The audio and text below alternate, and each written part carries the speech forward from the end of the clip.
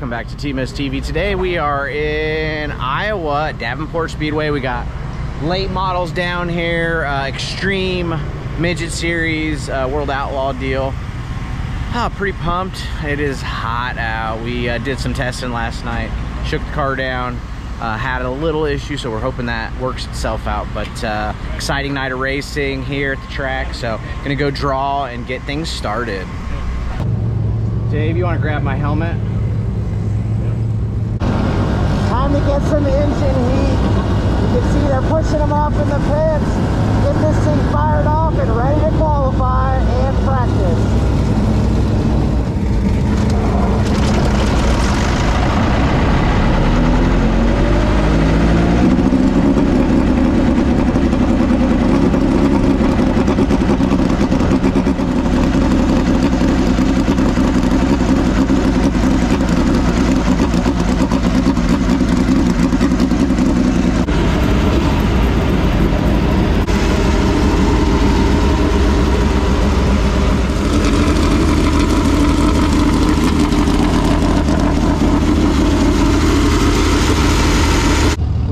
To push off for qualifying here at Davenport, Iowa Speedway.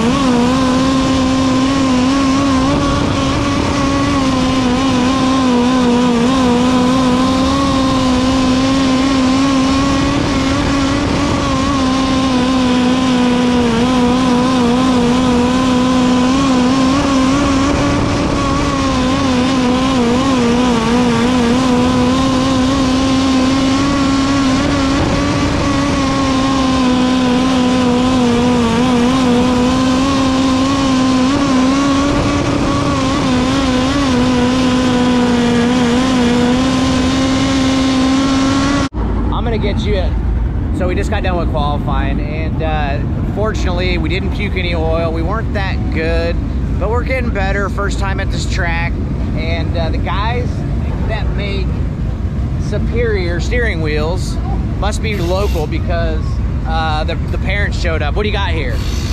Oh, look at that. Look at this thing. That is so cool. So you guys need to go check out Superior steering wheels. They make custom steering wheels. That's why mine is so custom to my race car. And before we changed the pink car, this was so close to it as well. But this is pretty cool. Go check them out. SuperiorSteeringWheels.com. Yes. Yeah. Cool. And we have Facebook. And they got a Facebook. Go check that out. Instagram and stuff, I'm sure. Yes. Yeah. So we run a radio. It's a one-way radio. That way the officials can tell us when the red and the yellow comes out. And apparently Eli's radio's not working, so here's the radio. This thing should work. How was the car? Oh, that was the horn. I'm gonna get in the car. They just did a gear change, and it's time to go racing. As always, thanks for watching TMS TV. Don't forget to go like and subscribe. Click on the bell, get notifications. Go check out my sponsors, Whitz RC Racing Products. Shop TMS. Go get you some merch, some slider dive stuff. All right, we are rolling out for the heat race.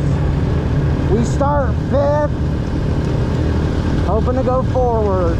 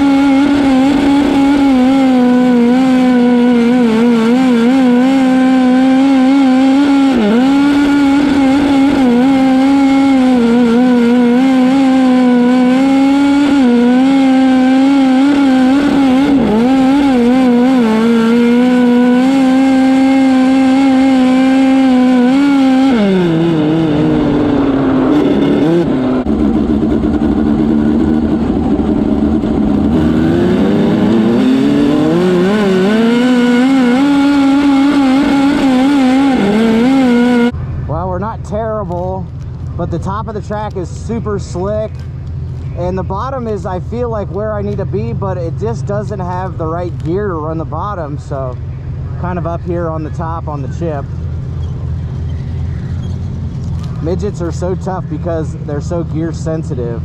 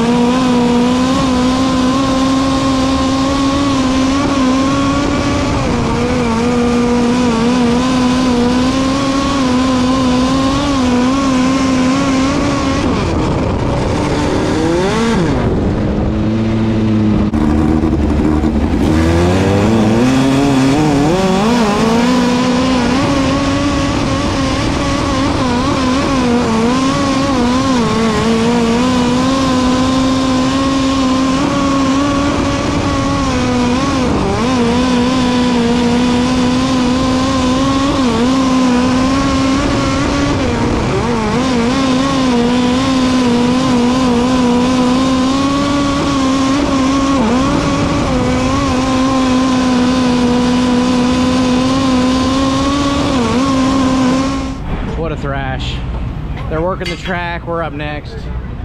Didn't have time to change what I wanted to change, but hey, sometimes it'd be like that. Oh man, it is hot. It's like 95 degrees. Sweating my butt off.